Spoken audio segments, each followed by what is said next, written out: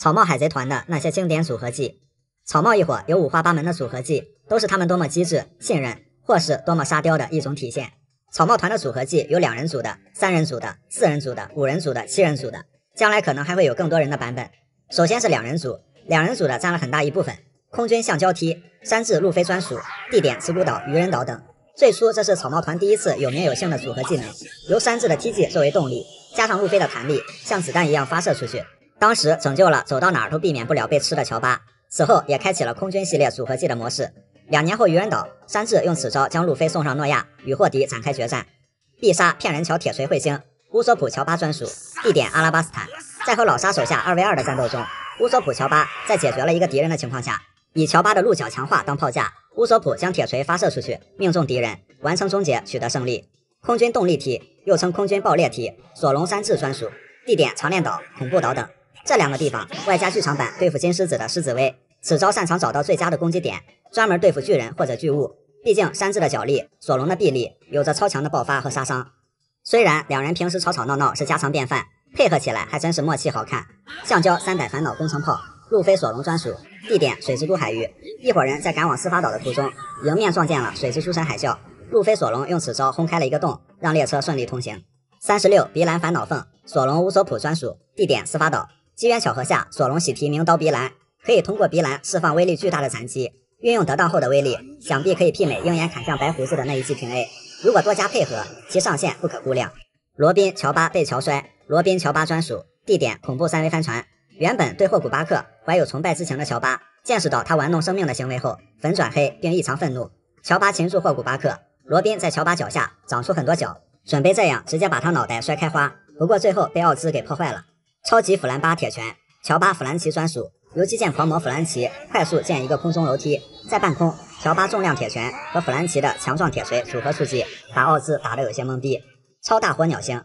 乌索普弗兰奇专属，由乌索普的特用游星和弗兰奇的净化火焰融合而成，然后形成升级版火鸟星攻击奥兹。必杀铁人彗星，也是乌索普弗兰奇专属，由乌索普的弹弓兜将弗兰奇发射出去，准备擒贼先擒王直取莫利亚，不过没有打中。空军课题樱花踢，山治乔巴专属，依然是空军系列，配合乔巴的跳跃强化和万力强化，释放出更大更强的课题樱攻击对手。引潮一本过肩摔，百花缭乱大飞燕草，慎平罗宾专属，慎平将大妈摔倒在地，罗宾顺势把大妈送走，关门谢客。这也不是慎平第一次和伙伴合作技能，早在推进城顶上战争时，慎平和路飞倒有过多次组合技。然后是3人组，代表作就是陆索山3大主力的组合技了。不过说来也有趣，3个人第一次这样大动干戈，是在阿拉巴斯坦干掉了一只追杀路飞的蜥蜴。起因是食物被欺诈鸟给偷了，恶风3人组正愁没吃的，这只蜥蜴算是羊入虎口，其他人已经开始同情起来那只可怜的蜥蜴了。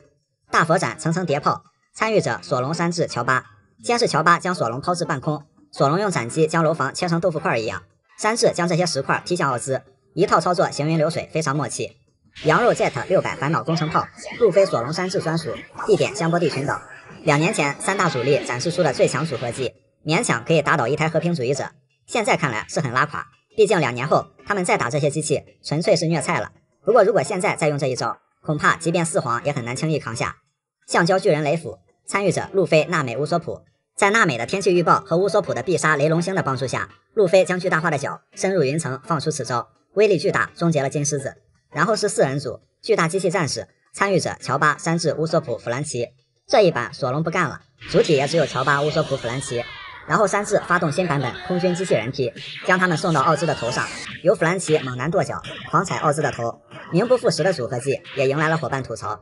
要说还有那么点用的话，那就是让奥兹自己锤了自己的头，哈萨骑士躲开了，这就是他们的战术。雷古剑革命舞曲前跳，参与者布鲁克娜美罗宾乌索普，先是由乌索普的兜当炮台，罗宾将回转藤蔓缠在布鲁克的身上，确保发射出去时能高速旋转，中间穿过娜美制造的雷云，被雷电包裹的布鲁克宛如一支雷箭刺穿了奥兹的臂膀。此外，在骑士猎人篇还有一段很搞的4人接力组合技，为了在路飞发现海贼旗被偷了之前，山治空军踢，索隆烦恼凤，弗兰奇风来喷射，将乌索普及时崩到桅杆上，挂上海贼旗，成功瞒天过海。橡胶电锯，参与者路飞索隆山治乌索普，由乌索普发射一枚炮弹，山治索隆接力甩给路飞，让他手臂拧巴起来，接着直接开锯，最后差点把那只岛龟给锯了。然后是5人组，6亿贝利 Jackpot， 参与者路飞索隆山治弗兰奇罗宾，技能名字和攻击方式都很简单粗暴。当时他们5个加起来的赏金6亿多一些。在登陆恐怖3维分船的时候，几个人对一群僵尸发起了团灭级清剿。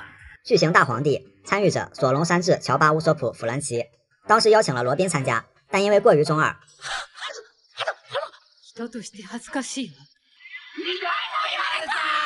乔巴、乌索普参加倒没什么，索隆、山治也被忽悠的被迫营业，发现此招根本是毛用没有，索隆才回过神来，强迫自己忘掉这糟糕的经历。然后是6人组，这个就没什么组不组合一说了，趁奥兹不能反抗，上去就是一顿暴打，打完就跑，而且奥兹是用的路飞的影子。而草帽团的集体组合技大多都是在打奥兹的时候开发的，所以这里面多少是掺杂了一点点对船长的个人恩怨。然后是7人组，是在第2部特别篇里，一个叫拜昂的海贼通过指挥合唱团唱歌可以达到操纵别人的目的，还导致草帽一伙自相残杀。不过最后他的结局也很惨，被所有人群殴。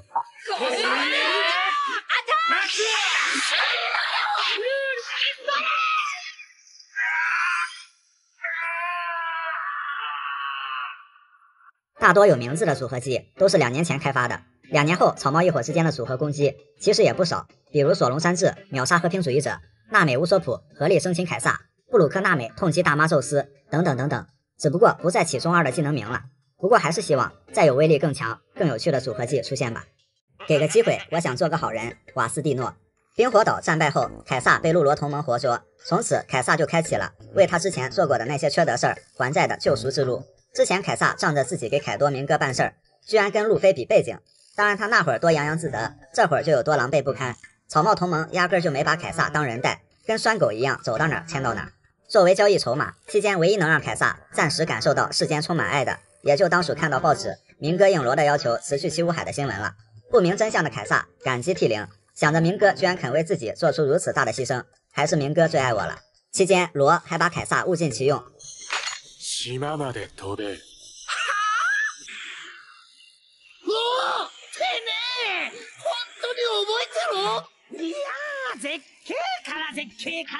显然工具人凯撒太把自己当回事了。在格林比特交易时，大家得知了明哥退出七武海原来是蓄谋的假新闻，不过明哥还是口头安抚了一下凯撒。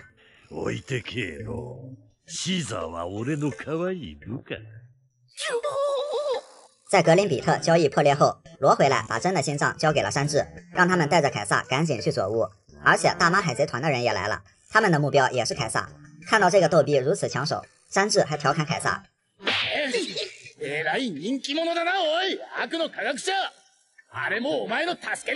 之后，山治将凯撒物尽其用，登上了象背。毕竟凯撒同时也是百兽海贼团的生化武器供应商，在这里清理杰克放的毒，凯撒也是很轻松的就搞定了。随着贝基把山治带去蛋糕岛结婚，倒霉的凯撒也被带去了，等于是被迫自投罗网，因为大妈正找他呢。凯撒之前提凯多、明哥，就是不敢提大妈，毕竟心虚嘛，骗了大妈的研究人体巨大化的经费，整天花天酒地，嫖到失联，这回没跑了。为了能苟且一天是一天，凯撒继续骗大妈，说自己夜以继日的研究，本来实验就快成功了，没想到草帽一伙来了，把研究所毁了，小的悲愤交加，但无能为力了。本以为甩锅草帽一伙能保命，结果大妈表示不慌不慌，他早在蛋糕岛建了一个跟庞克哈萨德一样的研究所，凯撒你可以继续工作。1週間2週間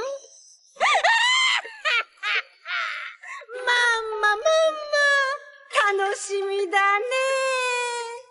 凯撒懵逼了，脑海里飘荡着一句话，我的一生就这么结束了。比凯撒本人一手次数更多的是凯撒本人的心脏。先是罗给了山治，山治给了维特，维特给了大妈，大妈给了佩罗斯佩罗，佩罗斯佩罗给了看守，看守给了贝基，任谁都能捏一捏。海贼王连载25年，其中凯撒的心脏就被人给扣押了5年，也是前无古人，后也没什么来者了。凯撒表示，你们他妈拿我的心脏玩击鼓传花算了，传到谁就上台表演杀了我，给个痛快吧。不过天无绝人之路，贝基给随心而动的凯撒提供了一个赎回心脏的机会。反正给大妈干梅普的差事是必死无疑，跟着贝基还能有幸九死一生，凯撒当然选后者。在谈判桌上，脸盲的路飞一开始认出了凯撒，不过换了发型和衣服的凯撒说自己叫什么瓦斯蒂诺，路飞改口说认错人了。经娜美确认，路飞才坚定了判断。随后路飞贝基一言不合就大打出手。可是这俩人打架遭殃的却是凯撒，毕竟没有心脏，只能任人摆布。随着计划开始进行，意外也不断发生，贝基的暗杀计划失败。此时凯撒抱着镜子，背着布雷，这俩前所未有的最强工具人 CP及时赶到。结果没想到大妈的霸王色和怪音震碎了用于撤退到镜世界里的镜子。路飞被击这帮人直接就麻了，之后靠躲在贝基身体里躲过一劫。众人紧急思考对策，贝基想到凯撒其实还可以物尽其用，那就是会飞的凯撒抱着贝基逃离这里。胆小委屈的凯撒没有讨价还价的权利，只能照办。好在文斯莫克家族和御手箱爆炸的掩护下，凯撒暂时把大家带到了安全的地方。贝基言而有信，把心脏还给了凯撒。从冰火岛之后，他的心脏被扣押了德雷斯罗萨、佐乌、万国3个篇章。平时没别的事儿，就是当工具人，吃力不讨好，还被娜美骂了一路的人渣。在最后重获自由的凯撒，这个工具人还当出感情来了，跟草帽一伙告别。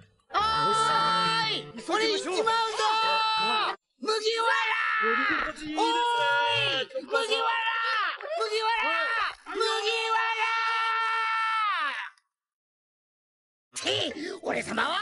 あれやこれやあんなことこんなことこれからたっぷりと自由を堪能させてもらうからな。シュロロロロ阿爸哟。后来在乔巴的回忆中，蓝波球的药效从3分钟延长到30分钟，也得益于凯撒的帮助。虽然凯撒后面都在被迫救赎，但缺德实验是他干的，杰克放的毒是他提供的，人造恶魔果实的原料是他给的。前面尽情作恶，后面只不过是在收拾自己造的烂摊子罢了。做好事儿那也不是他的本意。不过在海贼世界里，对反派的宽容度往往比较大。至于怎么看待凯撒的功过，也是仁者见仁，智者见智吧。毕竟这么好用还听话的工具人真的是很难找了。梅利号上的每一个房间，梅利号的空间布局可以分为6个房间，一个瞭望塔，一片橘子园，一个路飞特等席，外加前后甲板和中央甲板。这是梅利号构造图的切面。首先最底层是男生女生的卧室，男生人数较多，所以他们的房间相对大一些。路飞他们平时全员睡吊床，当然沙发和其他地方也是可以睡的。不过他们的睡姿总是充满创造性，条件谈不上舒服，但他们不在乎这些。还记得罗宾刚上船那会儿叫醒大家起来看流星雨，也是非常温馨的画面。男生房间里的东西不多，两侧有沙发，一张小桌子，其他的就是衣柜、水桶和酒桶，还有堆放的自己要洗的衣服和洗衣用具。哦对，这块地毯上也是可以睡觉的，索隆和山治就一起共枕过嘛。梅利号的主桅杆直穿男生房间，上面有扶手，所以可以直接爬到中央甲板上去。然后男生隔壁是女生房间，原本是为可雅小姐设计的，赠予草帽团后，一开始除了是娜美的专属房间，微微中途住过，路飞他们照顾娜美的时候也暂住过一晚。后来是罗宾，东西虽然多，不过整理的井井有条。酒量极好的娜美还让人在房间里打造了一个吧台，也不是很稀奇的事情。这里也有书桌书架，平时娜美就在这里绘图，还有搂着睡觉的宝箱，里面都是娜美最爱的收藏品。这张沙发是2用沙发床，房顶上也有收纳的吊床，不担心会多住进来2个人这种事情。然后往上一层就是中央甲板层，这块甲板承载了很多回忆，草帽团的海贼旗就是在这里绘制完成，也是把小冯吊上来的地方，等等等等。中央甲板往前的房间，也就是船头部位，是一个火炮间和军火仓库，这里面有一门主炮，堆放着一些炮弹和冷兵器，以及一些杂物，还有一个起锚机，通过逆时针旋转可以把锚绳卷上来。但这个房间大家都不怎么来，毕竟路飞本人就是一个好用、顺手且效率又高的主炮。平时起锚的话，索隆一般会直接把锚拽上来，起锚机上的罗盘在伟大航路就更无用武之地了。中央甲板往后的房间是仓库，阿拉巴斯坦之后，罗宾偷偷上船后就从这里出来的，当时他可能已经在船上观光了一圈了。仓库里左右各一门侧舷炮，这里平时就存放一些水酒粮食以及娜美无法带回房间里的宝物，另外也是乔巴的实验室，但大多时候船上可能根本存不下吃的，挨饿才是家常便饭。有仓库作为缓冲空间，也增加了女生房间和浴室的私密性。进入这2个房间都要经过仓库，而且通往女生房间的扶梯口还可以上锁。仓库再往后就是浴室卫生间，门上的窗户安装了窗帘，防止偷窥。不过这里有一条非常奇怪的说明，说这里虽然是卫生间，但男生们好像都不会在这里上厕所，所以路飞他们把货卸到哪儿了不言而喻。中央甲板的楼梯下有脚踏车式的集水装置，不仅可以从船底汲取海水，还可以人力发电，本来有2个，但被路飞用了一次就坏了一个。通过中央甲板的2侧楼梯往上走，就是休闲室和高处的前后甲板。前甲板这里，当初东海5人组就是在这里起事，后来路飞在这里当着狙击王的面问乌索普去哪儿了。后甲板这里有船上的第4门火炮，另外草帽团曾经在阿拉巴斯坦海域遇到过一只海猫，被饿了好几天的陆索山当初在这里要大开杀戒，在这里他们和微微告别，为了不让海军抓到微微是海贼伙伴的把柄，他们一言不发，却纷纷亮出伙伴标记。这一层还有最重要的休闲室，在仓库的正上方，也是会议室、厨房、操作室、乌索普工厂等多功能于一体的房间，也是草帽团主要的集体互动空间。罗宾第一次偷上梅利号的时候，就坐在了休闲室门外的围栏上，把路飞的草帽拿过来戴在了自己头上。当时梅利号还没有山治梦寐以求的带锁冰箱，所以他会在冰箱附近放置老鼠夹，不防男不防女，只防某位有缘人。冰箱旁边是酒柜，那边门的一旁就是微型开放式厨房，索隆山治曾在这里一起洗盘子。梅利号是用操作棒控制船尾的舵板调整方向，索隆尝试过独自驾驶，出门把海军的军舰给刮了。休闲室的房顶是娜美从姐姐橘子园里移植来的3棵橘子树，换了桑尼号之后，这片橘园也被移植了过去。然后是梅利号的羊头，路飞的特等席，刚进伟大航路就撞了拉布断了，把路飞气得不行。不管他承载着一伙人的梦想，开进伟大航路，到达一个又一个岛屿，上到万米空岛，完成了梦想之约。他独自航行到司法岛，将伙伴们接回来，送向他们人生的下一关。总之，这艘船上留下了太多的故事。虽然他已经完成了自己的使命，不过在桑尼号的船务系统中，有着一艘迷你梅利号，将继续陪伴伙伴们完成最终的冒险，最后见证路飞成王。热血漫迷罗的一些雅趣。罗在被草帽一伙带偏之前，给人一种比较高冷现实的性格印象。然而随着罗被解放天性，以上也仅仅只是他的表面，他内心其实是一个少年派。首先，罗对忍者有非常浓厚的兴趣。早在作者龙之助爬向岛的时候，听到雷藏是个忍者，路飞他们纷纷转头。有些出乎意料的是，罗也跟着大家一起不淡定了。有些蒙圈的罗宾还被一伙人激动的动作给吓到了。当时觉得罗也认为忍者很酷吗？然而他不仅喜欢，而且罗当时和路飞他们所想的是一样的。雷藏是类似哪路头 Sasuke 的那种，但当见到雷藏本人的时候，路飞他们先是震惊，然后都沉默了。他们幻想破灭的反应是无比贴切。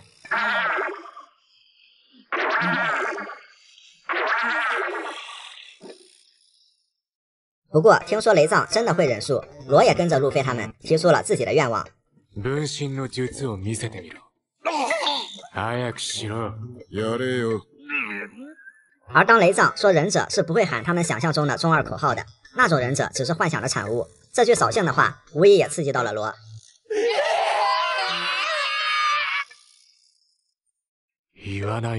瞬间感觉罗虽然表面高冷，但内心完全和路飞他们是一个等级啊。之后雷藏被迫营业，罗终于见识到了想看的多重影分身之术。罗屡次透露出那种沉迷中带着憧憬，震撼中伴随着难以置信，内心还在暗暗中二的流汗表情，然后心满意足了。海贼世界里有没有连载火影不知道，反正在摩根斯的世经报上连载着一部叫《海上战士索拉》的热血漫，而罗就是海上战士的忠实漫迷，而且还购买了单行本。当罗看到里面的反派吉尔玛是真实存在的时候，整个人又躁动了。悪の軍団ジェルマ66のナンバー3ステルスブラック。てかなんでお前が詳しいんだよ。当然だろう、ノースブルーの常識だ。罗对里面的设定和装备了如指掌，他表示自己是海上战士的正派读者，讨厌反派吉尔玛，最后入戏了，还情不自禁地骂了一句混蛋吉尔玛。虽然当时他们现实中的处境很窘迫，但这不妨碍罗在那儿一本正经忘乎所以的中二。おそばマスク。いや、絶対ジェルマだろ。あれはジェルマ66ステルスブラックの能力。やはりそうか。ジェルマめ。てめえはどっちの味方だよ。ステルスブラック。その名前で呼ぶのはやめろと言ったはずだ。第三，罗有多喜欢毛茸茸的东西不清楚，但他身边一直少不了毛茸茸的元素。从小就戴着一顶毛茸茸的帽子，重要程度看起来堪比路飞的草帽，闪人都不忘先闪帽啊。后来又遇到了对他人生至关重要的克拉松，他也是个毛茸茸。后来又遇到了贝波，平时拿贝波当靠枕，想必是很舒服的。贝波还经常会熊抱罗。贝波不在身边的时候，有一位同行被绑在了他的帽子上，又是一个毛茸茸，那就是乔巴。虽然高冷罗一时间被草帽团的沙雕气氛搞得瞳孔地震不知所措，但罗还是把乔巴系在了高上扛了很久。喜提毛茸茸卡哇伊的挂件一枚。第四，罗喜欢流浪和收藏纪念币，这两个应该是相辅相成的。罗的童年经历虽然惨，不过就这样一路走一路苦中作乐，也是挺过来了。罗身上随处可见有纹身，不过想必相比于纹身本身，他可能更喜欢用这种方式来纪念自己的恩人克拉松。罗的饮食喜好相当于索隆和乌索普的组合体，喜欢吃饭团和烤鱼。山治在准备便当的时候倒是省点事儿了。不过罗虽然对自己喜欢的东西沉迷其中，但对于討厭的東西也是深惡痛絕。眾所周知，能讓羅變二哈的，除了草帽團，還有麵包和梅乾。俺はパンは嫌いだ。在扉頁裡就玩起了這個梗。两只猴子在强迫罗吃面包，把罗给逼疯了，说什么也要对这两只猴子和面包大开杀戒。这个梗还引出了另一个版本，就是罗如果和克利架见面，罗一定会二话不说上去就砍，因为克利架的发型太像面包了，罗 DNA 里的杀戮之心动了。而当罗吃梅干的时候，更是痛苦面具。据说后来因为山治不小心在罗的饭团里加了梅干，罗先是强忍着吃下去，然后几分钟后跟山治大吵了一架。虽然罗经常被草帽一伙弄得崩溃，但罗不仅和他们有很多共同喜好，可能罗自己也没有发现，他自己也变得越来越放飞自我和有趣了。路飞2年前大智若愚，2年后大愚若智。路飞身上一直有一种傻气，但是这种傻气2年前后还是很不一样的。早期的路飞表面上是个憨憨，实际上也是个憨憨，不过他善解人意的特点也非常明显，故意激怒科比，让他和自己在海军面前打架，帮助他战胜怯弱，也让科比和海贼划清界限，能去追逐自己的梦想。在可可西亚村，面对娜美的冷落，大家都很着急和迷茫，路飞却选择睡觉。然后山治乌索普对娜美的过去很感兴趣，想听诺奇高讲讲，路飞却直言对他的过往毫无兴趣，而是去散步。在街道上碰到绝望无助的娜美，娜美说你什么也不知道，路飞说不知道。但真实的娜美是个怎样的人，路飞早就看在眼里了。无关过去，路飞认定的伙伴，此刻他拼了命也要救下。表面啥也不懂，实际上他有早已笃定的东西，这跟动不动就皱眉握拳龇牙咧嘴上去干架显得更加沉着。进入伟大航路，他用决斗的方式给拉布留下了一个念想，完美化解了拉布的执拗做法。路飞是个粗中有细又绵里藏针的人，这就是憨憨船长的觉悟。他在乌索普面前能风轻云淡的说要换掉梅利号，但起初路飞听到梅利号大限将至的时候，也是无比难过和无法接受的。可路飞很快回过神来，作为船长，他不能让一船人的性命和梦想跟着梅利号一起葬身大海，包括后来在香波地群岛陷入困境，那是他一反常态，让大家分散逃命。3天后到桑尼号集合，路飞虽然一直都很莽，而这一次他们全力以赴也实力悬殊，索隆还重伤，所以路飞是会审时度势的，他还真的不傻。当然还要感谢雷利、黄猿和熊在那儿演了一把，否则路飞他们逃不出去。是非分明，还有在遇到贝拉米的时候，路飞让索隆不要动手，因为他们不屑于和这种人见识，但路飞也是有底线的。直到贝拉米打伤栗子头大叔他们，破坏梅利号后，路飞回去二话不说就一拳秒了贝拉米。还有在战斗方面，2年前的路飞真是无比机智了，打老沙打艾尼路属于劣势，但可以另辟蹊径，让对手非常头疼，有着很高的战斗智商，明事理、小分寸、懂取舍、知进退，这些东西在路飞身上都可以找到。那2年后路飞的那种傻的聪明的特质也不是没有了，只是明显淡化了。很大一个原因也是因为经历了修炼，名师教导，实力突飞猛进，让他可以放开手脚的去干了。在雷利指导期间，当时路飞的3色霸气和4档都有模有样了，有着用3档就能终结很多敌人，霸王色震晕5万人，4档压制明哥的实力，能想出水路飞和橡胶发呆这种的脑子，当然也不怎么需要了。所以有实力的加持，信心大增，这也是很明显也可以理解的一个变化。2年后的路飞也就大多是上去就莽，看起来没脑子了，毕竟都人人果实幻兽种尼卡形态了，拿4皇凯多跳绳，谁还用脑子啊？莽就完了。路飞更加固执和随性了也是事实，路飞一直很莽，这个不否认。不过2年前他是可以听取别人的建议的，比如他信任船将们，听取了专业船将们的建议。陆奇、卡库虽然是卧底，但对梅利号的诊断他们说的是实话。还有雷利让路飞修炼2年，路飞也做出了正确决断，并重返海军本部，用3D2Y 给伙伴们传达消息。2年后，慎平和罗却被路飞的我行我素给整得屡次心态崩溃，甚至差点把罗给坑死。虽然可以用肉给你，你听我的这种搞笑的方式淡化路飞的随性，但在罗那里，路飞已经稳固了自己傻帽的定位。以前的路飞为什么而打架？因为娜美的一句路飞帮帮我，路飞才全力以赴。因为微微的哭泣，路飞才将大家的命运一起赌上。因为罗宾的我想活下去，路飞才心满意足的奋不顾身。而进入新世界，路飞确实拯救了德雷斯罗萨，拯救了和之国，拯救了很多人，但将凯多集团连根拔起的 flag 是早在和罗结盟的时候就确定了的。也就是说，不管中途有没有那些人的求助，甚至换成任何人都无所谓，路飞都要去打凯撒、明哥、凯多。路飞打架的理由变得更简单直接了。2年后的路飞是个救世主，而2年前的路飞就是路飞。除了这些，要说路飞性格的大方向变了没，似乎还真没变。2年前他没听娜美的过去，而是选择睡觉。2年后慎平对娜美的过去道歉的时候，他依旧没听，依旧在睡觉，因为他不在乎这些。2年前他迫不及待的从火箭人跳到司法岛，去让罗宾跟自己回去。2年后他依旧迫不及待的从巴姆大王跳到皇家座驾，去让山治跟自己回去，因为他们是伙伴。2年前路飞选择换掉梅利号，他风轻云淡掩盖内心的难过。2年后在净世界里被卡尔打成猪头，他强颜欢笑，让伙伴们不要担心，因为他是草帽海贼团的船长。2年前天龙人打伤小巴，路飞一拳打飞天龙人。2年后霍迪欺负白星，路飞一脚踹飞霍迪琼斯。出手相助，因为他们是朋友。另外，路飞能坦然地说出艾斯已死这个事实，也是一种成长。坦然面对过往，也是一种智慧。路飞从出海到现在，在剧情中经历了2年多的时间，成长和变化，这个肯定是会有的。至于说2年后的路飞是不是和原来的那个自己渐行渐远了，这个也是仁者见仁，智者见智吧。海贼王有没有落入血统论的怪圈？要说海贼王里有没有血统论，不敢说完全没有，但可以看到血统论在海贼王中没有什么建树，甚至海贼王一直在避讳靠血统变强这种套路。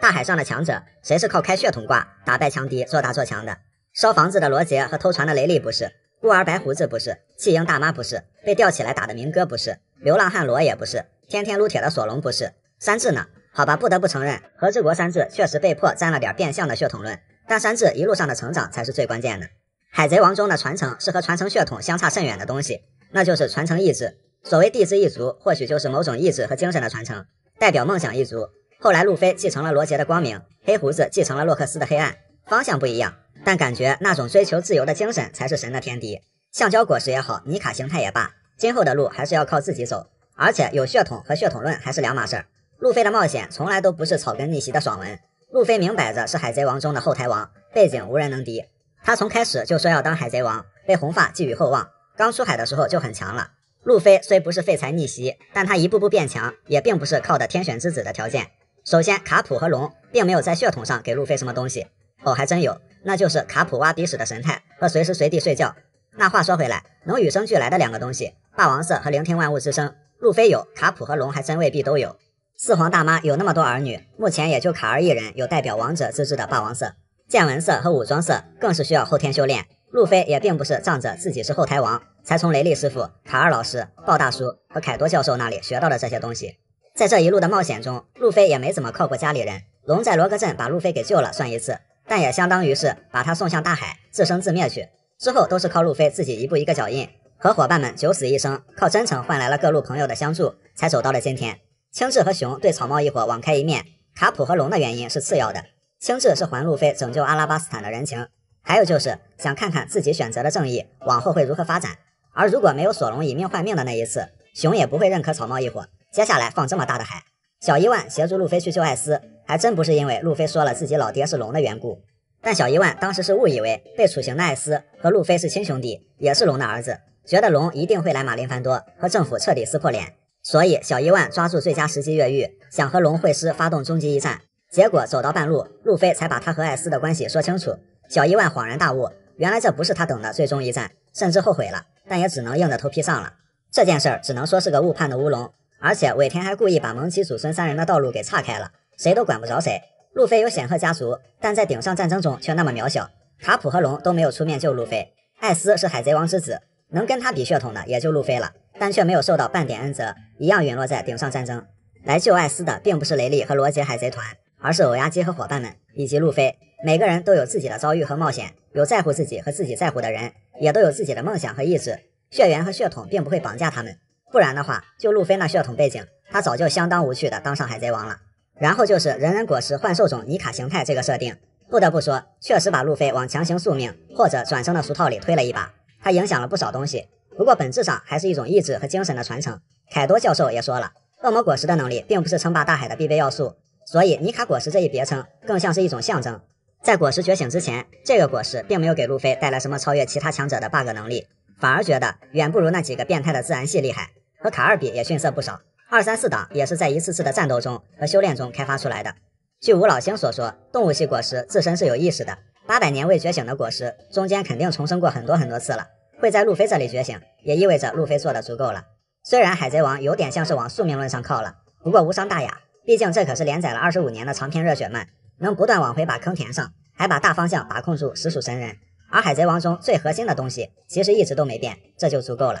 越往后越稀罕乌索普。乌索普刚开始有时候并不怎么讨人喜欢，平时咋咋呼呼，打架的时候又比不上陆索山，打败了阿龙的一个干部，恨不能得跟全村每个人都吹一遍牛批。要说能力，在进入伟大航路的前后，乌索普的狙击才能还没有得到太多施展的机会，而娜美依靠铁拳和航海术，早早奠定了一船之主的地位。那就这样一个东海创业组里的吊车尾，他能成为神，并让人对他有所改观，也绝非偶然。首先，乌索普虽然爱吹牛，但他吹的牛居然都一步步实现了，这就是后话了。当初在梅利号上起事的时候，乌索普和其他伙伴的梦想截然不同，别人的梦想都是宏伟远大的，而乌索普只是哆哆嗦嗦的说想当一个勇敢的海上战士，脚踏实地也朴实无华，不求出人头地，只求突破自我。乌索普内心一直比较自卑，他经常说自己实在是太弱小了，帮不上大家的忙。但反观2年前的冒险，每个地方乌索普都不经意间展示了不同的品格。在小花园奠定了绝境之王的作用，路飞被拖住，山治偷家去了，索隆、娜美、薇薇即将被蜡烛彻底冻结。乌索普灵机一动，想出用火去破蜡烛，他那百宝箱里什么乱七八糟的都有。就这样拯救团队于绝境之中。在阿拉巴斯坦奠定了肉装射手的定位，被老沙的2个手下反复蹂躏，但即使粉身碎骨，也要说出路飞一定会成为海贼王这句话。最后乌索普用烟雾弹配合乔巴，让敌人误伤队友，获得了干部战的胜利，并喜提木乃伊皮肤。后来重伤的乌索普还惨被娜美废物再利用，并坚强地活了下来。阿拉巴斯坦和空岛也都奠定了乌索普稀奇古怪大发明家的才能。空岛利用小发明和山治一起偷渡上艾尼路的方舟去救娜美，救下娜美后又爬回去救下了山治，之后换来了很多空岛贝，还念叨着想要帮娜美改良天后棒以及提升自己的战斗力。直到水之都得知梅利号无法继续远航后，乌索普迎来了挫折与成长。乌索普主动提出退团，这一点毋庸置疑，乌索普有错在先。不过他并没有看到路飞得知梅利号无法修缮的时候也是非常难过的，但想必乌索普的这一行为并不会引起厌恶。还记得在空岛的时候，那个手持热枪骑喷火鸟的神官修罗入侵梅利号，烧毁了桅杆，打伤了乔巴。乌索普回来后，乔巴知道乌索普有多在乎梅利号，于是自责地跟乌索普道歉。但乌索普首先是关心乔巴的伤没事吧，并说道还好烧的是船而不是你，船再想办法修补就好了。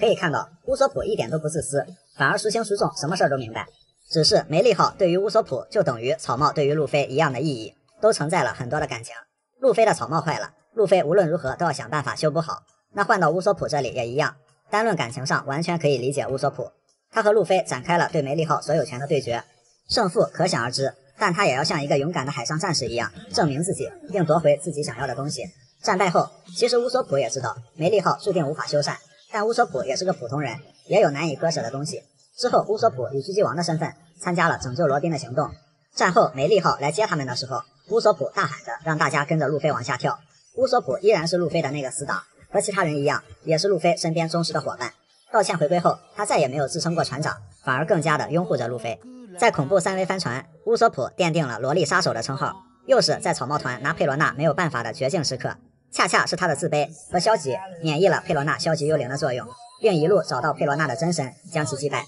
2年修炼期间，乌索普为了提升自己，也是没少遭罪，练就了一身线条分明的肌肉，学到了更为先进、千变万化的狙击能力，并在德雷兹罗萨觉醒了超强的见闻色霸气，又是在绝境中拯救了路飞和罗，挽救了即将崩塌的战局。尽管当时的路飞对这件事全然不知，但乌索普却说了这么一番话：ルフィ、気づかなくていい。無事だったなら構わず進め。期间，乌索普被万人敬仰，成了 God 乌索普。他是神，却也是一个常常因为无能为力而自卑的普通人。他老爹虽然是红发团狙击手耶稣布，但乌索普很少提到，那些牛批都是自己吹成真的。剑走偏锋，用弹弓练就了一手狙击才能，就算有天赋，但后期才觉醒见闻色的背后，也都是这一路上不断补刀发育努力后应得的结果。现在的乌索普挂着小号，依旧是咋咋呼呼，贪生怕死，偶尔露2手操作，似乎忘了自己得岛时期的大号密码。不过当团队深陷绝境之时，乌索普认真起来，登上大号，他依然是那个能凭一己之力力挽狂澜的 God 乌索普。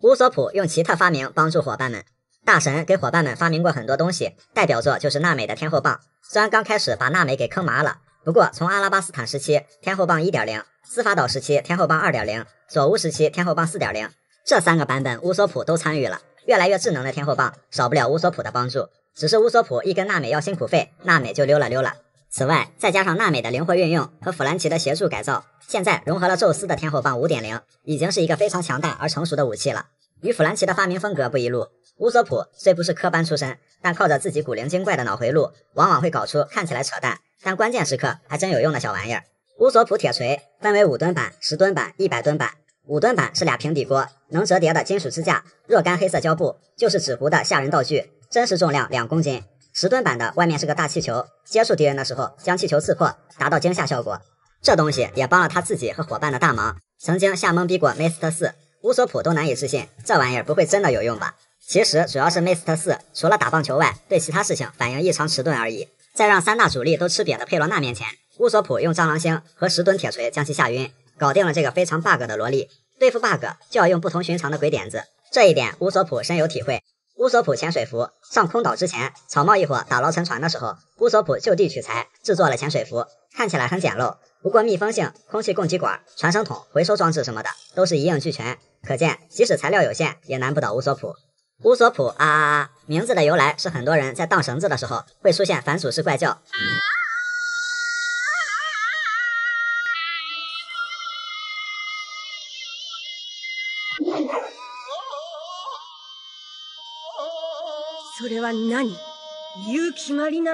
这是一个会弹出伸缩钩爪的腰带，可以用它来实现远距离移动，空岛篇中使用过，和路飞的橡胶弹弓差不多。虽然平平无奇，但在乌索普的手中成了绝境神器，在乌索普和山治爬上艾尼路的方舟时发挥了重要作用。两人成功救下娜美，才有了后来娜美带路飞去打艾尼路的操作。之后乌索普再次用这个道具救下了山治。之后乌索普换来很多空岛背后，还要把索隆的刀改造成味觉之刀，就是可以储存释放各种气味的刀，听起来挺奇葩，不过索隆当然没有答应。乌索普章鱼鞋拥有较强吸附力的攀爬工具，爬艾尼路方舟时使用过，然后就是在海上列车上救罗宾，利用章鱼鞋偷偷潜入了关押罗宾的车厢里。乌索普伙伴头像，冰火岛时期，山治、娜美、乔巴、弗兰奇被罗给换了身体，乌索普给伙伴们临时制作了 Q 版头像牌，用于区分。僵尸浇花器，罗宾喜欢养花，乌索普送给罗宾这样一个僵尸水壶，非常贴心的迎合了罗宾奇特的审美，反正是收获了罗宾的喜爱和赞美。但凡浇花的场景，罗宾都在用它，可以说是爱不释手了。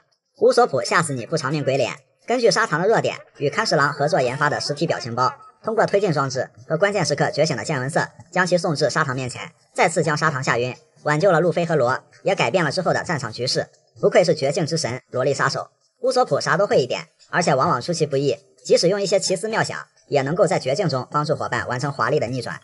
海贼王中的那些灵魂画手，娜美作为航海士，经常绘制海图是她的专业技能，有这个功底，娜美当然也会画画。娜美的代表作《狮身人面兽》，当时胆小组在恐怖3维帆船的时候，娜美看到了一只人脸狮子，娜美顿时被吓出了魂儿，然后娜美将她看到的狮子画了出来。虽然那只狮子很猥琐，但娜美画的，用罗宾的审美来说，就是画的非常卡哇伊。娜美的画风就感觉在像和不像之间反复横跳。要说不像，娜美还很严谨，下巴、鼻子、缝补的痕迹也都挺细节的。但要说像，又感觉娜美画的不能说毫不相干，但也天差地别。加洛特的偶像派画风，代表作人人都是卡文迪许。当时乔巴、加洛特为了寻找伙伴们，加洛特画了山治、路飞、娜美、布鲁克、佩德罗5个的画像。后来佩德罗吐槽，这是 P 过头了吧？确实，不得不说，乍一看这是画了5个卡文迪许嘛。但仔细一看，这画风似曾相识，怎么这么像山治用整形踢出来的那种画风？很帅，但帅的有些油腻。尽管如此，相比于那几张悬赏令，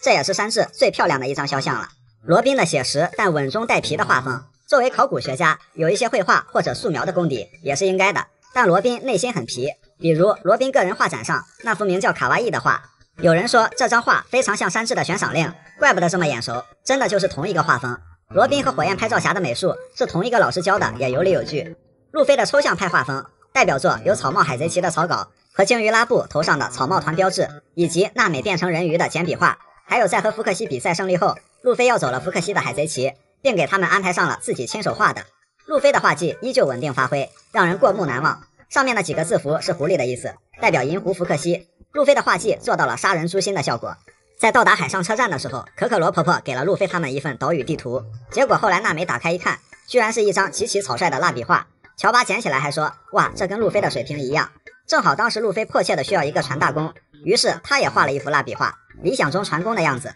而且这个船工身高有5米。但不得不说，有某些地方和之后的弗兰奇好像还有些神似。对了，路飞最初画的那个人鱼娜美，后来在乙姬王妃的回忆里真的出现了。乌索普的涂鸦画风，代表作有乌索普自娱自乐旗和草帽海贼团的正式团旗。从小就在别人家墙上涂鸦乱画，造就了乌索普的美术才艺。不仅如此，乌索普在雕刻艺术上也有天赋。有人画画堪称直击人的灵魂，有人画画堪比操纵灵魂。老沙手下的小萝莉黄金周，她本身就是个小画家，手里经常拿着画笔和调色盘，能力是用颜料和符号影响别人的情感和意识。但根据尾田的说法，黄金周并非果实能力者，而是通过神奇的色彩精神暗示对生物产生影响，属于一种神奇的催眠术。黑炭家的看食郎，首先他是比比果实能力者，他画出来的东西可以成为实体。看食郎作为内奸，一开始刻意隐藏了精湛的绘画技能，所以之前的代表作都是龙之柱、画中雀、虎三郎、猫走卫门这种像龙像鸟像虎像猫但又都四不像的奇怪生物。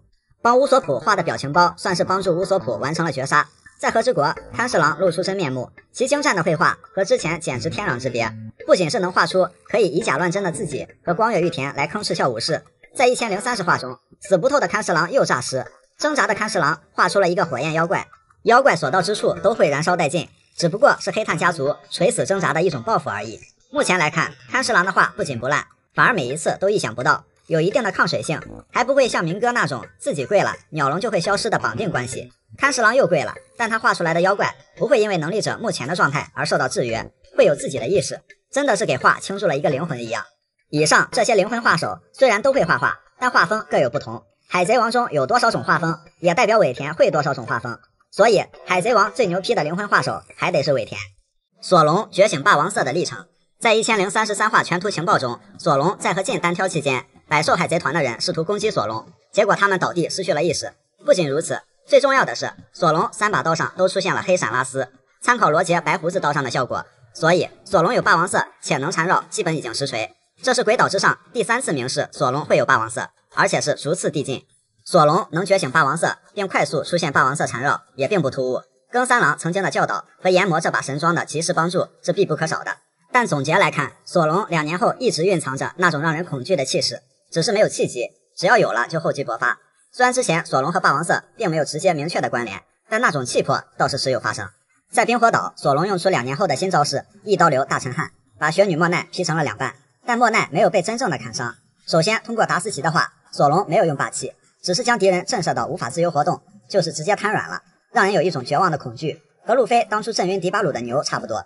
这时候索隆身上就已经有了一种能让敌人产生恐惧的气魄。雷利曾经说过，霸王色虽然不可以习得，但有这个资质的人会随着自身气魄而增强。可以看到索隆的气魄是不断增强的，和路飞差不多，一开始只是头牛，直到在女儿岛和顶上战争中大爆发，所以只需要一个契机来觉醒。成熟的霸王色出现在索隆身上也并不突兀，甚至可以快速掌控自如。佐乌之后索隆就掉线了，到了和之国，对索隆身上气魄的那种烘托是一波接一波。首先说索隆身上气魄有点东西的，不是在鬼岛，在博罗镇。向普利士普岛说，那个浪人身上散发着一种不同寻常的气魄，然后觉得惹不起。到了鬼岛，奎因释放冰鬼病毒后，称之为是一场游戏，索隆就怒了，吼道：我可不是为了这种无聊透顶的游戏才来这座岛上的，我是要来砍了凯多的。随即索隆身边产生剧烈震动，伴随一些石块的坠落，布鲁克和凯多的手下纷纷将源头指向索隆。布鲁克怀疑是索隆干的，索隆这里是明确否认，然后就是9刀流砍伤凯多，凯多进一步将霸王色的话题指向索隆。这个时候索隆的言语好像有点变化了，从明确否认到难以置信，就是那种啊是吗？我居然是个路痴，我自己怎么不知道？之前索隆被禁压之后，研磨开始暴走，疯狂吸霸气，现在索隆说，我该怎么办才能让霸气稳定下来？如果继续释放这么多霸气，最后会没命的。不，就这样，你要多少我给多少。因为索隆想到了更三郎和伊本松的话，要了解刀并无畏地驾驭它，而刀也会选择他认为适合的主人。此刻研磨正在考验他，然后冲过来的凯多手下被震晕，很有可能是索隆自己和研磨一起把原本就有的霸王色给激发出来了。而后晋说了一句，你真的想成为王者吗？晋能说出这句话，说明也是被索隆的气魄给惊到了。接着索隆的刀上出现了前所未有的黑闪拉丝，索隆说，当然这是我和船长以及朋友的约定。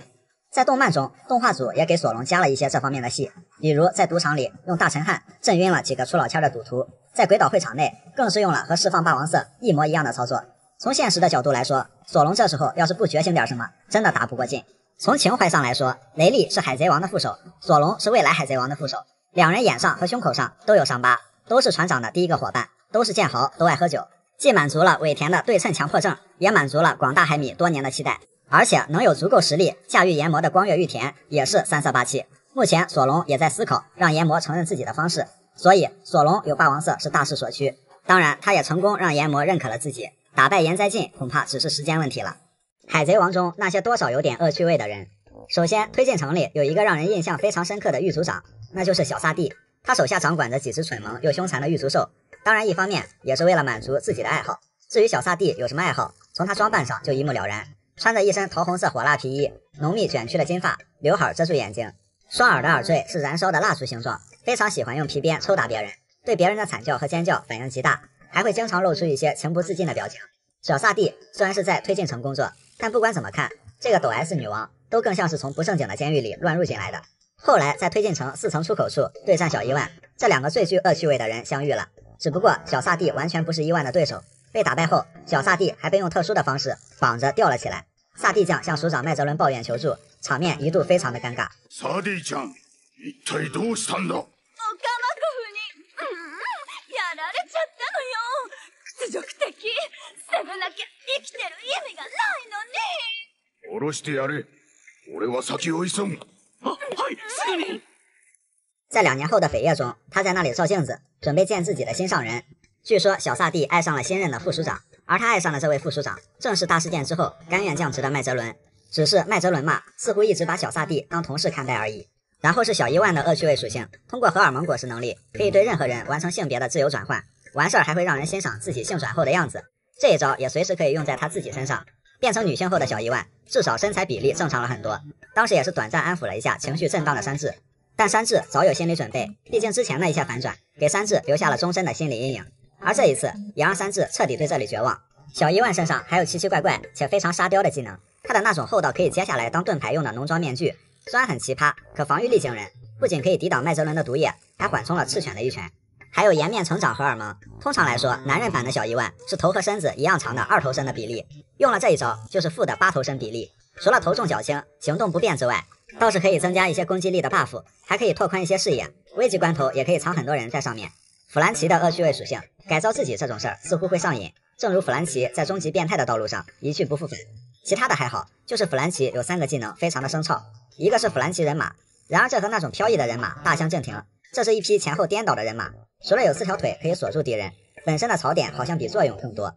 第二个是弗兰奇在胸前部位改造了2个灯，除了在黑暗中照明使用，也可以发光来吸引虫子，从而将其一举歼灭。在和塞尼奥尔的战斗中使用过加强版的，具体威力不明，但疑似可以用作闪光弹。第3个风来喷射，从弗兰奇屁股里发射的低配风来炮，据某知情人士反馈，这属于是有点可乐味的屁，本质上那还是屁，一般用于让自己飞跃和高速移动，也可以用来崩人或者东西。另外在 SBS 中，弗兰奇50岁和70岁的样子有2个版本，其中在出现意外的未来中，50岁的弗兰奇已经彻底成了机器人，70岁的弗兰奇已经完全脱离了人类乃至人的范畴，而是变态成了一艘战舰。但感觉照现在这个趋势，这个版本才是弗兰奇正常的未来。CP7 拉面拳法旺泽的恶趣味，他的攻击招式几乎都是依靠拉面，然而他做拉面的方式主要是靠嘴和鼻子，先将面粉倒进嘴里，然后用鼻子醒出来满满一大碗，当时还自信满满的给山治他们品尝，这玩意儿纯属是黑暗料理了，肯定还夹带什么私货。在扉页故事中，青雉在旺泽那里吃拉面，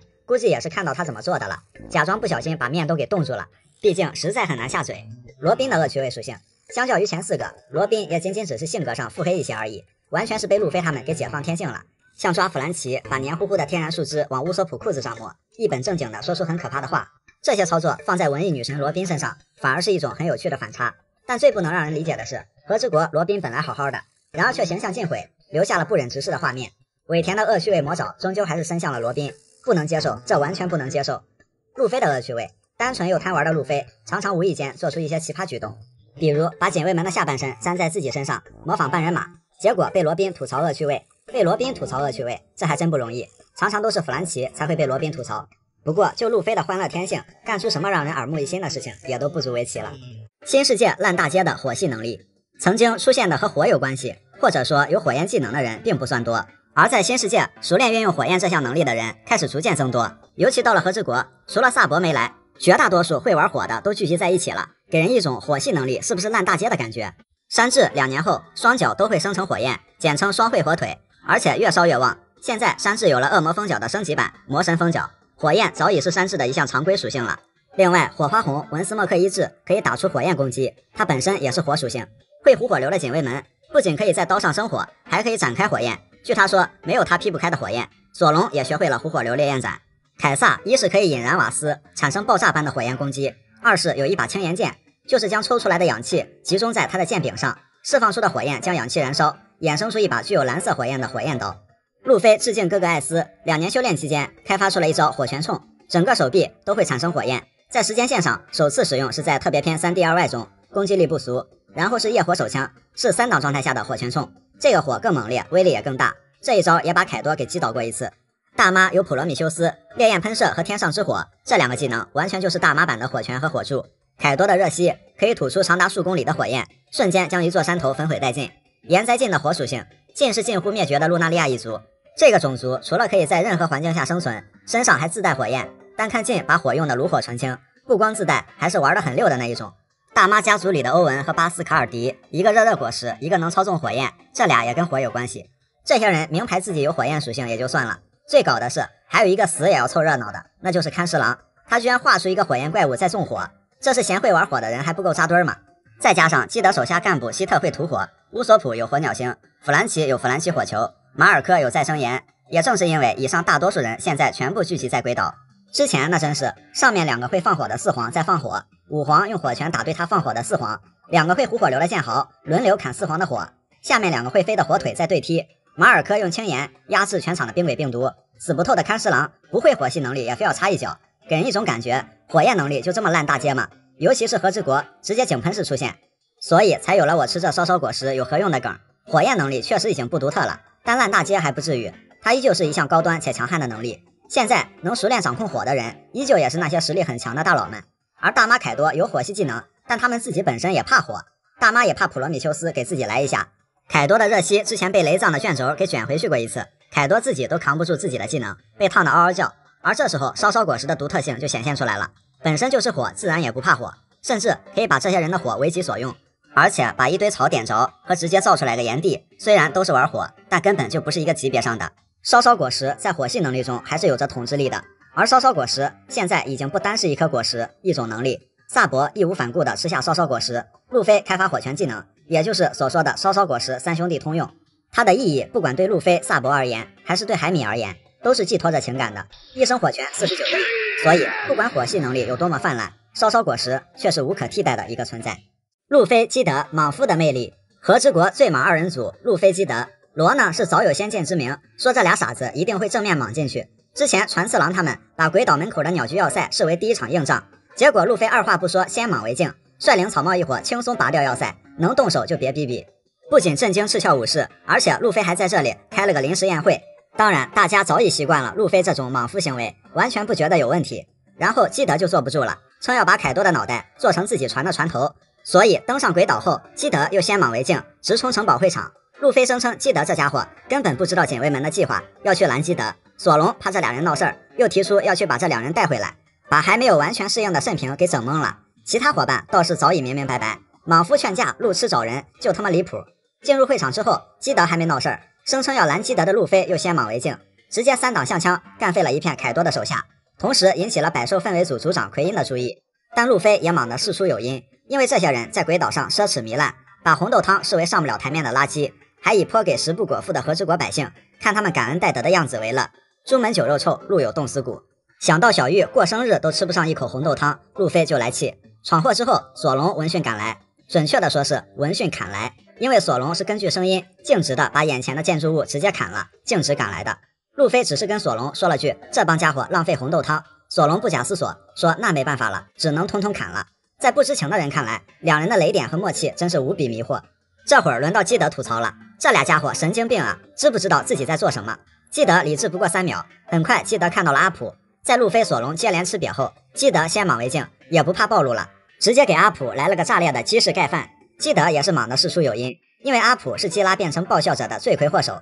基德对阿普恨之入骨，肯定忍不了，没有犹豫，直接为好兄弟报仇。这下好了，几个人全部暴露，会场直接炸锅。经过一波混战后，路飞、基德等5人来到屋顶，接替被凯多打败的赤鞘武士，对抗双4皇。原本谨慎周全有计划的罗，在路飞、基德2个莽夫的感染下，已经不知不觉地融入其中了。面对大妈的攻击，路飞说谁先躲谁就是垃圾。基德和罗嘴上吐槽路飞有毛病，结果攻击近在咫尺了，3个人的身体却很诚实，谁也不想当垃圾，就硬卷出来一幅世界名画。之后大妈坠落鬼岛，被普罗米修斯接住，基德拖着一堆破烂和基拉下去找大妈了，罗带着重伤的索隆也下去了。路飞当时已经决定了要一个人莽凯多。到了城堡内部，基拉留下来对付霍金斯，基德一个人去莽大妈。在娜美乌索普快要命丧大妈之手时，基德及时出现，给大妈来了个摸头杀。然而罗已经变成了不莽一下不舒服的状态，把索隆交给山治去包扎，自己上前线和基德去刚大妈了。就是一个医生把一个战斗员病号交给了一个厨子去医治，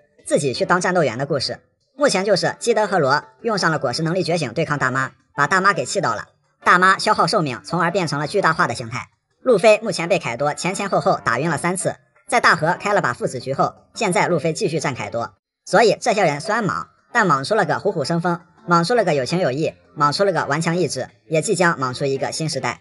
海贼王中的枪和顶级枪手，在海贼世界的高端局中，枪这种东西说它没用，不能说是没有毛用，那也是毛用没有；说它有用，不能说是大有用处，那也是用处很大。关键是看谁用了。白胡子海贼团的第16番队队长乙藏妖艳的外表下有一手犀利的枪法，5亿1000万的赏金不是白来的。在鬼岛，乙藏一枪把劲的刀给缴械了，不能说是把劲给怎么样吧，反正是把劲给打得稍微有点懵逼。哎，我刀呢？说到枪，很多能力者本身就完全不怕普通子弹，比如老沙路飞。很多的能力者也大多有自己的办法，或者霸气到达一定强度，都可以抵消子弹的威力。不过像子弹、弓箭、刀这些东西缠绕上霸气就不一样了。卡2的糯米子弹虽然是果实能力变的，但缠绕了霸气一样虐路飞，差不多一个意思。理论上只要霸气练得到位，用枪不说能压制谁，那也会给人造成极大的威胁。再配以见闻色霸气，枪也就不鸡肋了。就像贝克曼一枪指出黄猿，黄猿演是演了，但心里多少也得掂量掂量，当然是直接清零。在左屋的时候，贝基就曾经谎称自己枪里有海楼石子弹，就一句话把东躲西藏的凯撒给吓出来了。还有在和之国，霍金斯用海楼石钉子击中了罗，让罗无法使用能力。只是海楼石这种稀少还难加工的材料，不是人人都扩到有海楼石子弹的，老老实实的练枪法和霸气才是正道。黑胡子海贼团的狙击手范奥卡也是个用枪的高手，在加亚岛的海岸将肉眼远远不能企及的3只海鸥一起打了下来。虽然这哥们儿有背镜和一把名叫千路的名枪，但当时连枪声都没听到的乌索普断定这事儿只可能是个巧合。不过乌索普后来干出了比这个更牛逼的事情。另外范奥卡还能知道其中一只没有死，感觉至少他的感知能力是比肩乌索普的。2大射手大后期可以直接中路对狙了。凯多团有3灾，大妈团有3将星，那红发团就有3枪，分别是贝克曼、耶稣布、拉基路，3个人全都是枪玩的贼溜，但更多的应该是精通霸气。像耶稣布几十米外击中蚂蚁的触角而不伤及其他部位，在和海军天才狙击手达迪 solo 中获胜。贝克曼的不许动果实这种操作，没个优秀的霸气也撑不起赏金实力双高双平衡海贼团的牌面。乌索普和其他枪手还不大一样，别人用枪，乌索普用弹弓，有一手顶级狙击手专用的见闻色，加上他特殊的植物弹药，算是发展出了一种奇特的战斗风格。虽然黑团和红团有很多用枪的强者，但不得不说，在高端局中，理论上枪有很大的用武之地，但现在枪依旧表现得很鸡肋，主要是对于这些传统狙击手的综合实力展现的还很模糊，而很多实力强的又根本不怕枪。很多人的果实能力都可以替代枪，像海军狙王黄猿，他的雷射可比枪好用多了，女帝的稳枪和俘虏之剑，卡2的糯米加特林等等等等。那耶稣布、范奥卡这种传统狙击手就显得有点尴尬了，至少目前来看还没有特别惊艳的操作。不过因为黑胡子和红发2个团队的重头戏都在后面，所以后面也可能会完善一下狙击手的实力和设定，还是很期待有一场精彩的顶尖枪手之间的巅峰对决的。对草帽一伙的称呼，草帽一伙这一路上遇到过许多人和团体，很多人对他们也有不同的别致的称呼，也包括一些伙伴在过渡期不是很熟的时候对他们的临时称呼。其中迪巴鲁的骑士团众人对路飞的称呼是草帽小子，这个很正常。对娜美的称呼是汝窑小姐，不得不说这个外号真的是很皮了。叫山治少东家，叫索隆剑士，叫弗兰奇为内裤小哥。乔巴出奇的被人称呼为小驯鹿，这帮人居然知道乔巴是鹿。通常来说，见面就管乔巴叫狸猫才是常规操作。众所周知，罗叫草帽一伙，甚至叫其他一些人都有一个固定格式，某某当家的。罗他也有称呼别人特征的习惯，比如管乌索普叫鼻子当家的，叫过乔巴狸猫当家的，他俩显然对这个称呼并不满意。弗兰奇是机器人当家的，布鲁克是骨头当家的。索隆的形象在别人眼里就比较多元化，帮人家带孩子的时候被称呼为西兰花头。在小冯的口中，索隆叫小肚兜，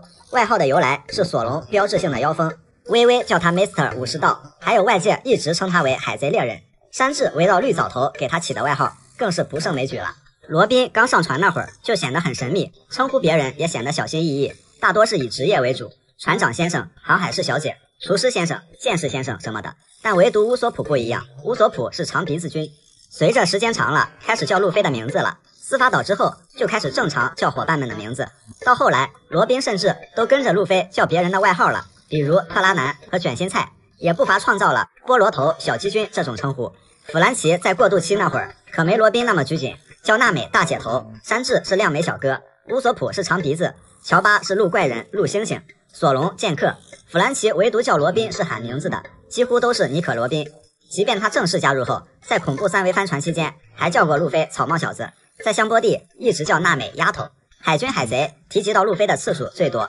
但大多离不开草帽和蒙奇家族元素。很多人口中的草帽小子，小冯这里的小草帽，小伊万叫草帽男孩，跟卡普和龙祖孙绑定系列的称呼等等等等。不过也有下棋叫他小蒙奇，可以理解是小猴子，和经常有人称呼他是猴子这种叫法，毕竟名字里就有一个 monkey。乔巴就有点惨了，大多数人对他的称呼基本上万变不离狸猫，轻质张口就来的狸猫，众人眼中会说话的狸猫，长得像驯鹿的狸猫，这个还是路飞亲口说的。和之国众人口中的狸猫先生、狸猫医生、狸猫阁下，空岛小女孩眼里的小狸猫，G5海军惊呼的大狸猫等等。尽管乔巴每遇到一次就要不厌其烦的强烈解释，但相比他还不够印刷成本的悬赏金，这个狸猫的称呼恐怕是更难摆脱了。路飞的各种免疫 buff， 第一，免疫雷电，在空岛就足以见识到雷神艾尼路是如何被一块橡胶搞得心态崩溃的。不管如何电路飞，多少伏特，如果用响雷果实只是单纯放电，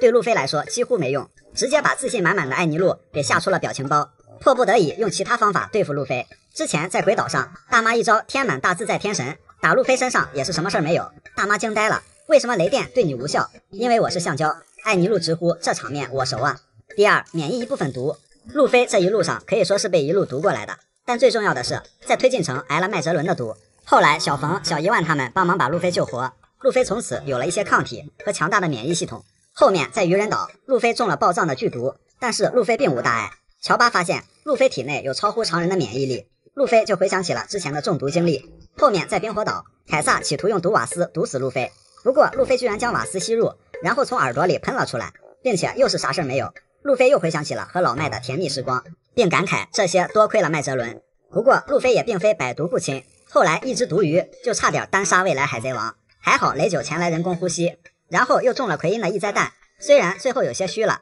但抗毒性依旧超乎常人。乔巴研制好解药后，好了，这回路飞又获得了一种抗体。第三，很大程度上免疫火，大妈那招大自在天神对路飞无效后，凯多直接对路飞吐出热吸，凯多也惊呆了，火焰为什么也对你无效？路飞说靠毅力，好家伙，免雷靠果实，免火靠毅力，实力不够，免疫来凑。凯多大妈多少觉得尾田有点逗。不过路飞既然能打出火拳冲，能免疫火也没什么问题。如果将来能觉醒到高分子材料学的地步，不仅有防火耐高温橡胶，还有耐切割耐腐蚀橡胶，那真就接近无敌了。第四，免疫普通子弹和缓冲盾击。在海贼世界，普通子弹虽然没啥用，但防弹体质有总比没有好。在战斗中，路飞通常能承受比其他人更多的伤害，甚至有锁血挂，除了意志力，也得益于有一副橡胶身体，可以缓冲很多伤害。第五，免疫汉库克的甜甜果实能力。男女通吃的女帝在路飞面前第一次尝到了一种挫败感，路飞对这方面没有兴趣，也没有色心，所以不会实话，女帝是真没招，也就稳枪能给路飞挠痒痒，所以就会看到女帝只能对着墙上的涂鸦发动技能过过瘾。第六，几乎不会骨折和能免疫花花果实的一些技能。战斗中山治、索隆、乌索普都骨折过，然而每次都承受巨量伤害的路飞却几乎没有骨折过，毕竟路飞的骨头以及任何部位都是橡胶体质。不过附上霸气可以大大增加路飞掉牙和骨折的概率，比如被山治和卡尔各干掉一颗牙，但也就喝杯牛奶的事儿。拿路飞没辙的还有罗宾，罗宾那招让人脊柱断裂的技能对路飞根本没用，其实这也不算很稀奇的事情，一些可以元素化或者软化身体的人都可以。不过算上以上好几种免疫，路飞堪称是和布鲁克并列的两大无敌免疫之王。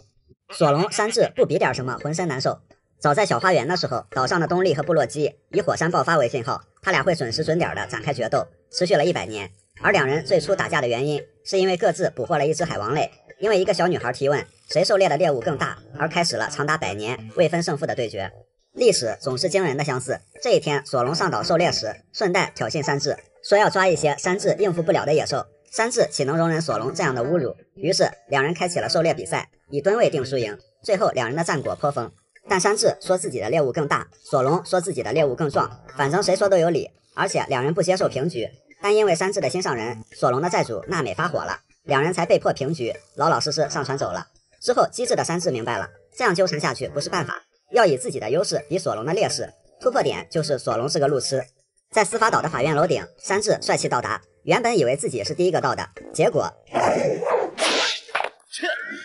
間違いなく一番乗り。さあロビンちゃんお待ちかね、俺が助けに。もうマリモ、てめえなぜ俺より先に。なあお前遅かったな。迷ってたのか。おい、どこです増えたんだてめえ。被索隆嘲讽你好慢，迷路了吧？山治属实被气笑了。实际上，索隆凭正常走路确实没办法赶超山治，但他压根就没正常走路，走了一半，直接一招龙卷风把上面全部打穿了。毕竟索隆上下还是分的，还顺带把娜美他们一起送上来了。之后，聪慧的索隆也明白了，用自己的劣势赢了别人的优势，岂不是杀人诛心吗？于是2年后第一个到达签到地点的索隆对山治开启了无尽的嘲讽。索隆总会有一些其他的方式来弥补自己的劣势，比如这一次就是佩罗娜领他来的。但不管怎么样，索隆给山治起了一个很应景的外号——娜娜榜7号，这可是把山治一顿好气。索隆后来砍伤凯多他都不会炫耀，但是2年后第一个到的索隆当时可是无比自豪。显然这对索隆来说是最能吹一辈子的事情。在愚人岛，大家相继展示2年修炼的成果，索隆山治依旧互卷。这回不是比猎物大小，也不是比谁第一个到，而是比一个人能打多少个。2个人谁也不服谁。慎平当时还疑惑，他俩打了鸡血一样，到底在比什么？在左屋的时候，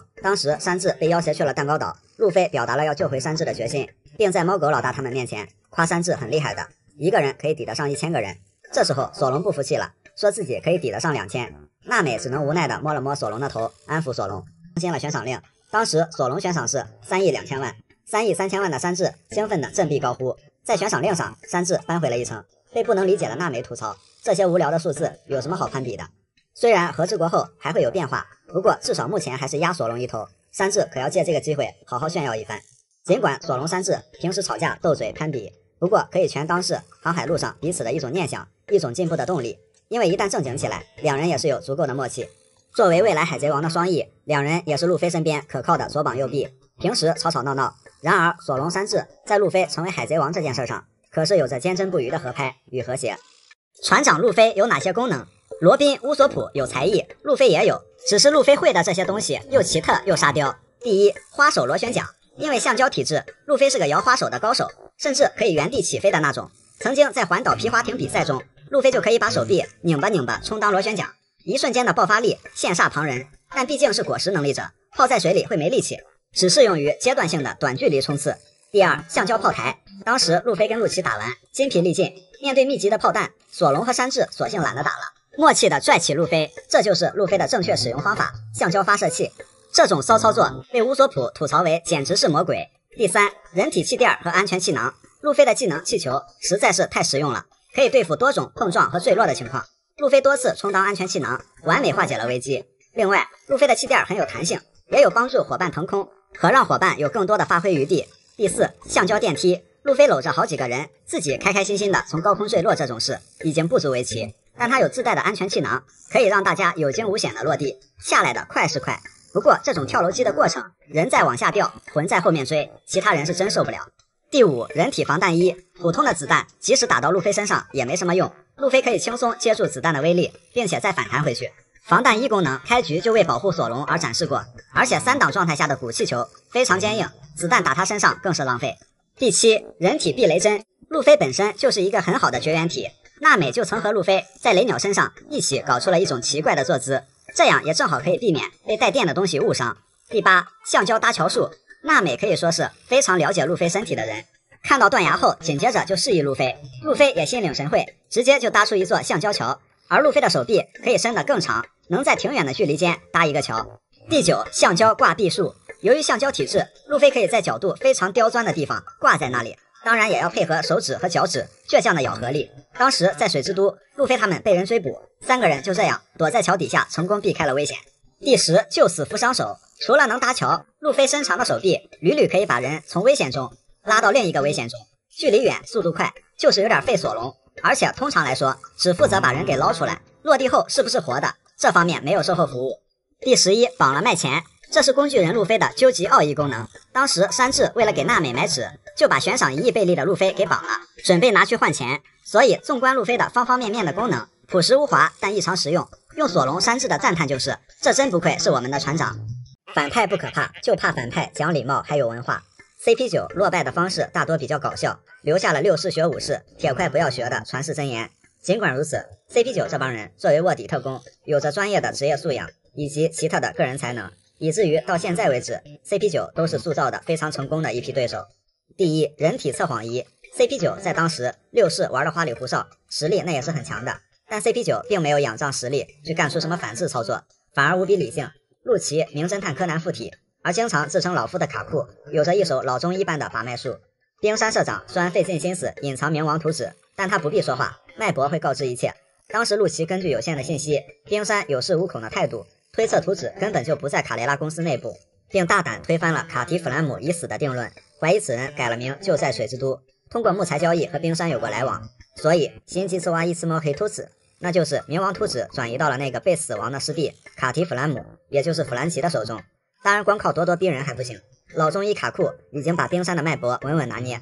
不断加快的脉搏也证实了这一点。本想着一死了之，真相也就不了了之的冰山，属实是没想到他们用把脉这一手操作套出了信息。陆琪卡库依靠心理战也得以顺利抓到弗兰奇。第二，世界顶尖船将，作为卧底要能适应各种环境并稳稳扎根。陆琪和卡库打入卡雷拉公司内部，用5年的时间就成为了水之都5大当家工头之2，那也就是世界最顶尖的船将了。而且这还只是为了任务半路出家而开展的副业，另一方面也是为了获得冥王图纸后，这些技能可以立刻派得上用场，如此沉得住气的心态，同时也让他们搜罗到了一些冰山和弗兰奇关系的蛛丝马迹。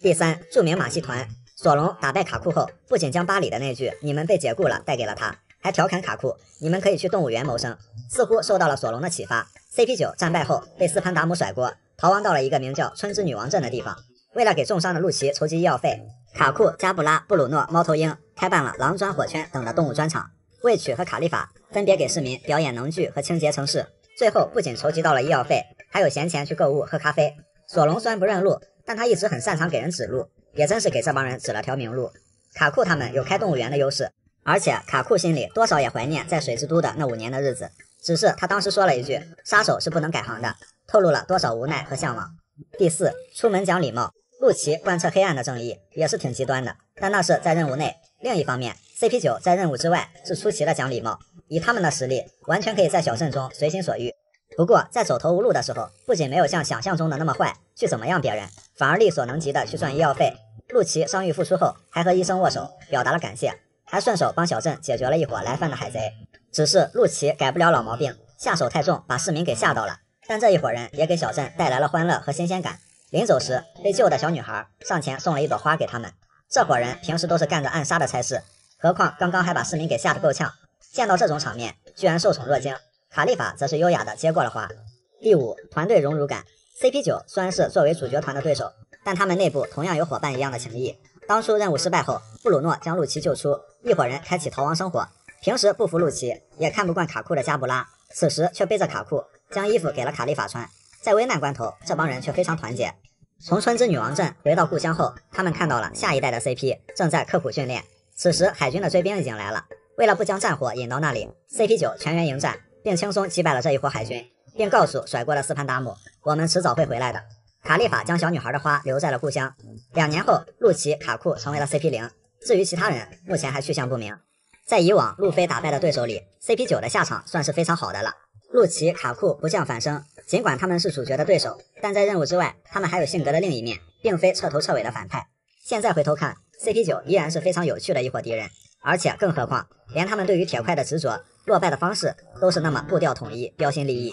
海贼王里那些奇奇怪怪的交通工具，罗宾的那只龟，当时罗宾在老沙手下做事的时候，初次登场，居然坐着一只很大，而且还叼着烟，很气派、很拽的龟。这只叫胖胖的龟，戴着一顶牛仔帽，而且还加装了垫子、毯子什么的，坐上去非常舒服的样子。罗宾的出行工具当时让草帽一伙很震撼，这只龟除了能当船，还能拉车。后来罗宾还派胖胖龟去把巴洛克工作社成员接来雨地，简直是水陆两栖多功能出行工具。骆驼和搬家蟹，骆驼当交通工具虽然不奇怪，但这只骆驼只肯驮女人，不肯驮男人，即使被暴打一顿也宁死不屈。后来骆驼睫毛帮忙找来了好朋友班加谢，帮助草帽一伙前往阿拉巴斯坦首都。而且这只被叫做剪刀的班加谢，他还有一个隐藏技能，隐藏技只有女生才可以触发，发动后它的速度会更快。另外功夫海牛也能发挥拉船功的作用，因为班加谢是沙漠动物，也不擅长水性，所以很快就沉下去了。这时出现了一只吃人的大鲶鱼，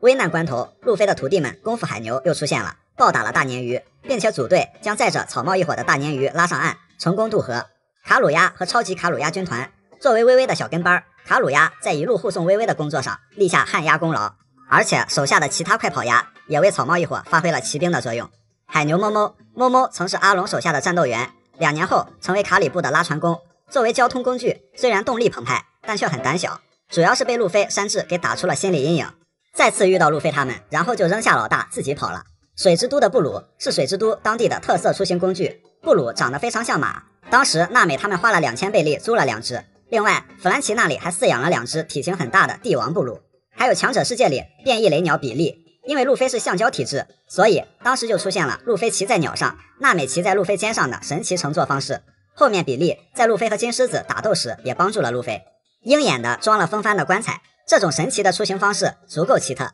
但要是没风的时候他又没桨怎么办？那只能是镜头没到他的时候就在人后面拿黑刀叶疯狂划船，镜头到他的时候就立刻翘起2郎腿摆出霸气坐姿。还有一些人更加奇特，他们利用自己的能力搞出了各种出行工具和方式，比如种果实的藤虎，用自己的能力可以坐在一块浮起来的土地上，并且藤虎可以打出横向的那种力，那应该可以前后移动的，在半空移动应该不会堵车了吧？这跟金狮子有点像，金狮子也是将一大块土地飘起来作为自己的战舰。大妈的霍米兹除了普罗米修斯和曾经的宙斯是大妈的专属座驾之外，布林那条阿拉丁神灯款的飞毯也是大妈用能力赋予的。还有娜美用大妈的生命卡发号施令，让巴姆大王成为自己的交通工具，载着草帽一伙试图逃离大妈的追捕，但最后被普罗米修斯烧掉了。明哥的线果实，他的线可以勾住物体，非常灵活地控制自己在空中的位置，甚至明哥把牛顿的棺材板给捆牢固之后，可以用线勾住云，从而达到高空飞行的目的。青雉的自行车，他的自行车本身并不奇怪，但青雉用能力开发出了海上自行车的玩法。黄猿踩着炮弹空降香波地，看来大将们很是喜欢搞出这种花里胡哨的出行方式。还有艾尼路可以用自己的能力发电作为动力的方舟箴言，巴基的巴基四驱车，亚尔丽塔的人体滑板，贝基的坚城果实把自己的双腿化作履带，加上他身体里本来就可以装人，他自己完全就是一个极其方便的出行工具。总之海贼世界里除了一些人会飞之外，不会飞的也可以用各种千奇百怪的方法开发出奇特的交通工具。乌索普有哪些才艺？在乌索普刚上船那会儿，乌索普就展示了自己的绘画涂鸦技能。草帽海贼旗的雏形是由路飞完成的，虽然画风挺独特，但多少有些抽象。正式版的海贼旗由乌索普完成，并在梅利号的风帆上画了一个大 logo。因为乌索普以前没少在别人的墙上涂鸦乱画，也就有了这么一个绘画才艺，可以说帮助路飞完成了想要一艘海贼船和一面海贼旗的初始梦想。在前中期，乌索普一直属于自己是块砖，哪里需要往哪搬的定位。首先乌索普也会做饭，山治不在的时候，乌索普顶上去过，推出了自己的骗人部特制午餐。看其他人的吃相，味道肯定还不错。比起路飞的随心所欲咖喱和娜美的1人5000贝利，乌索普称得上是良心商家了。弗兰奇上船之前，乌索普一直担任木匠、船工来修船，虽然相比专业人士手法还比较粗糙，但是也满足应急的需求。其他的时候还会分担瞭望和掌舵的工作，一人身兼数职。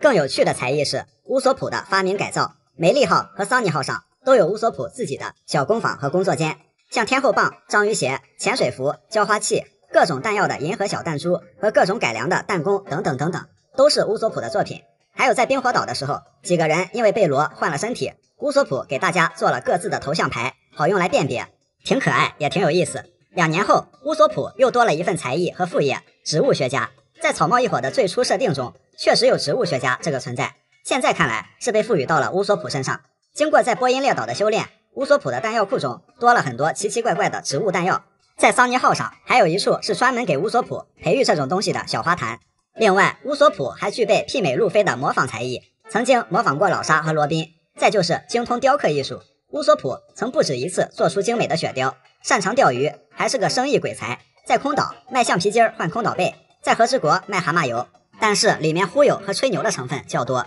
如果撩妹也算得上一种才艺，乌索普绝对也具备这种才艺。毕竟乌索普通过编故事、吹牛逗可雅小姐开心，可是成了出海前就预定了老婆的人。重要的是，他当时吹的牛现在都一步一步变成现实了。乌索普有出色的意识、小聪明和洞察力，不仅是能一句话让路飞、索隆、山治同时振奋起来，在战斗中，比如想到用火焰破防三哥的蜡烛，用蟑螂吓晕佩罗娜，想到用看食狼的能力做出表情包，将砂糖彻底收割，用老虎机吸光巴卡拉的运气。不得不说，乌索普这种不靠拳打脚踢，靠古灵精怪的骚操作就能让草帽三吃兴奋起来，也能成为 bug 果实能力者的克星，的确算得上是一种特殊的才艺。所以说，乌索普除了狙击这项专业技能外，可谓是一专多能。他是艺多不压身，啥都会一点，把路飞介绍给全世界的那些人。这一路上，路飞声名鹊起，赏金提高，主要是靠自己做出来的。不过额外的也少不了路飞的形象宣传大使们，